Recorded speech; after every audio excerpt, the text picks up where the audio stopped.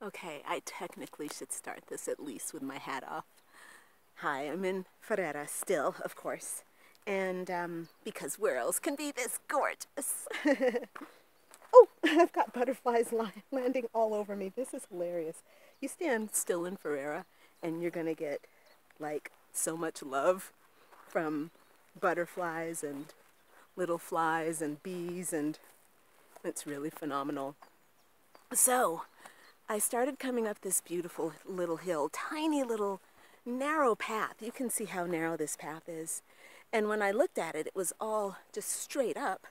And I thought it was going to go straight up just for for a few yards, but actually it ended up winding me way high. Like I've been walking straight up for at least 20 minutes, maybe even longer. And it was a hard, steep, super steep up. And here I am, out here with the daisies. Can you see those daisies? I just love it here. I don't know how to express how much I love it here and how happy I've been and how clear I've gotten. I put together my Paris retreat, and it came together so solidly, so smoothly. I know what it is I want to do in Paris. I know what I can do in Paris. It's that really precious knowing, like knowing who you are, knowing that you're in full alignment with your own art and your own craft. That's what this Paris retreat is about for me. And it came together so beautifully. And I was following my intuition, and I sent out an email to my clients on Wednesday, to my client database and my blog readership. I got a great response, man. They were just like, yeah, let's do this. So things are off and running, feeling very optimistic about this. And it's funny though, because I think I started putting together the retreat. It came to my mind exactly what I wanted. And it took me about a week to get everything organized, to get the website set up and all this stuff, and get everything launched. But then, right before that, I was doing a lot of writing. And my writing stopped when Paris started, when I started planning. And then I started getting really, really doubtful. I'm going to take off my hat so you can see, I wear my hat like a hillbilly. Yeah, baby. But yeah, I started getting really doubtful about my writing because I just wasn't doing it. I haven't written for a week. And for me as a writer, that's a little scary. Can you hear that stream? That little trickle of water. Man. So it's really scary to be a writer who can't write. This is my experience. I'm not, I haven't published a book, but I still be trying to write, And I feel like, I have a different perspective now because I did a lot of meditation on this here in the hills. And I was feeling like, God, if I don't write, then I'm not a writer, and this book isn't going to get done. And I wanted to get this book done by, while I'm here in Ferrera. I wanted to get the bulk of my stories written while I was here in Ferrera. But I realize I also, while I'm here in Ferrera, want to be open to the healing. And the healing is coming in much more strongly than the writing, Like, I'm spending a lot of time listening, being in nature, obviously, and listening, looking at how I really feel about things, And when I go into that, there isn't an impulse to share my feelings through the written word. And when I try to share my feelings through the written word right now, this is just within the last week, I kind of get this feeling of resistance. I get this feeling of disconnection. And what I've learned is that you don't ignore, you do what's authentic. And so I said, okay, I don't feel like writing right now. I'm going to do something else. I'm going to do what feels natural. And so, of course, I was doing Paris, putting together the Paris retreat. And once I got that all established, then I felt this kind of let down, like, okay, well, I should be writing now. I'm done with Paris.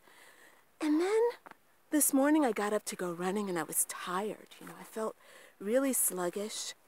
And I went out running anyway. Again, not doing what I feel, but, you know, just pushing through, trying to be disciplined, you know, because they say you got to be disciplined in order to get what you want. And in order to become a marathon runner, you have to be disciplined. So I got up and I went out running. And I started running up my hill, and it felt so hard. It was a struggle. And I'm like, you know, I think that today I'm going to just have to take this as a full-blown sensitivity day, you know, like I'm going to just do what I feel. And I'm going to take 24 hours and do only what I feel.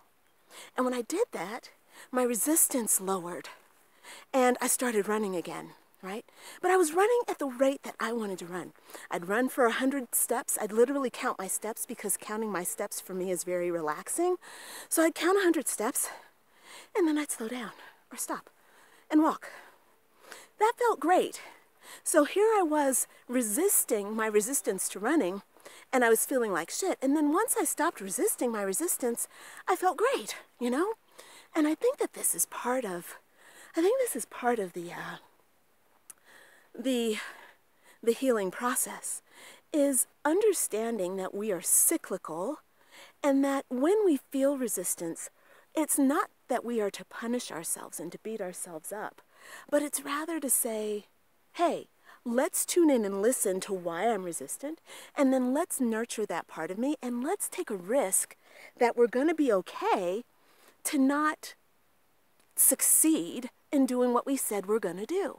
Like this imperative that I have to finish this book by the end of July, or finish the stories. I don't have to finish the book. I just wanted to get my stories down by the end of July. Well, it's not happening. It's just not. I'm writing about all sorts of other things. I'm doing all sorts of other things around the book, you know, but the stories aren't coming together like I wanted them to. And I checked in about this yesterday, and I took a tarot card from my Druid Craft Tarot, and the card I got was the Wheel of Fortune card. Excuse me. And the Wheel of Fortune card represents cycles. So whenever it comes up, you're supposed to kind of start thinking in terms of cycles. It's good fortune. It represents good fortune, but it's also getting you to remember that life is cyclical. It's also very representative of what happens with the Moon card. And so I got the Wheel of Fortune, and it's like, you know what? You've done a lot. You need to sit back and relax and enjoy what you've accomplished. Right now, fortune's in your favor. And it's a time to feel really excited and good and to revel in what you have going on. And I said, okay, fine. I'm going to look at myself as being a cyclical being. There's a new moon. Oh, shit. There's a new moon that just happened on Monday. And now I'm feeling very much like, okay, I want to honor the cycles that the universe is offering me.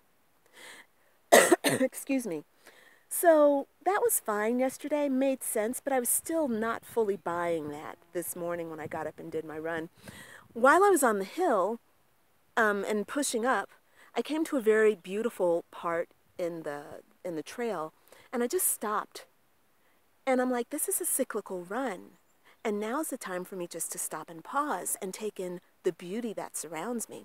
Because Lord knows when I'm pushing up that hill, I'm not taking in the beauty that's around me. That is a big bird. Now that could be an eagle or a vulture. That is giant. I wonder if you can see that. That is phenomenal. I think that's an eagle. Wow. Okay. Huh. The omens. That is a positive omen, my friends. That is a positive omen that says, hey, you're right.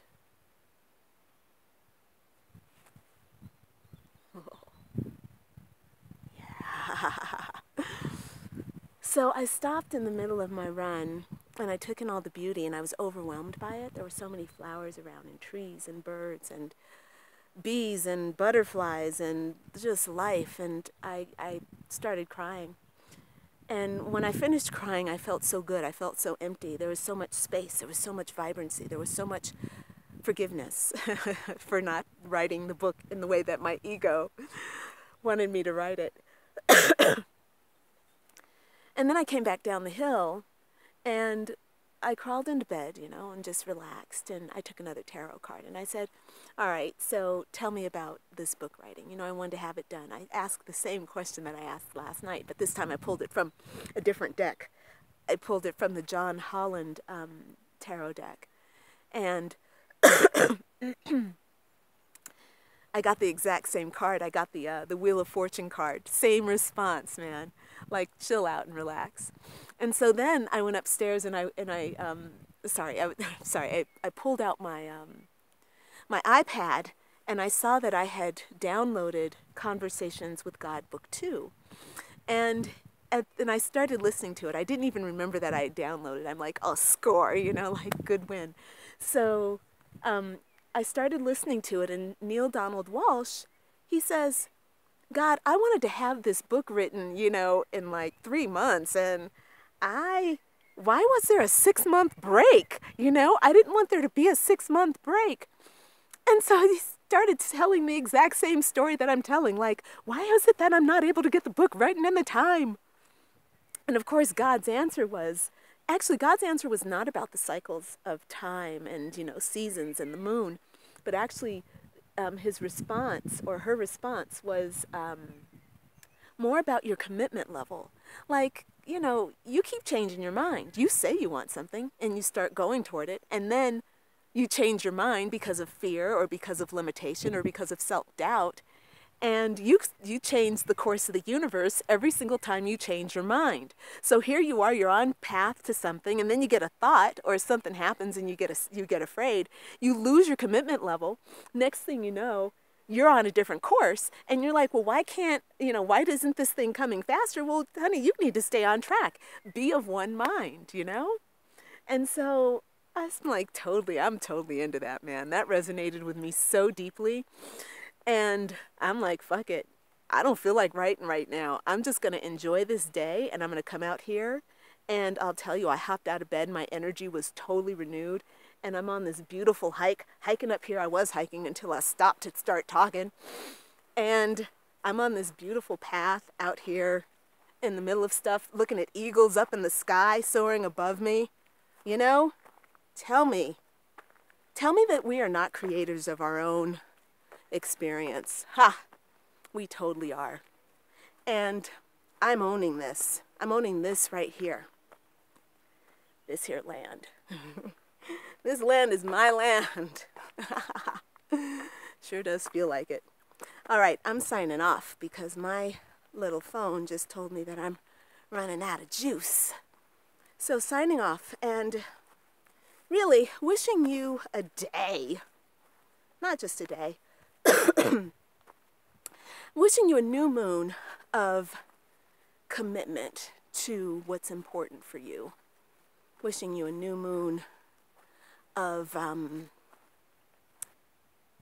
trust in your own dream and understanding that this is a splendid world. You just have to call that in for yourself and recognize the splendor that's already around you. That's how you start. That's your gratitude. Except we don't call it gratitude, we call it appreciation. You recognize the splendor that you are right now, and then you start building on that. You don't say, I'm shitty, I want splendor. You say, I'm splendid, and I want to expand this shit. Right on.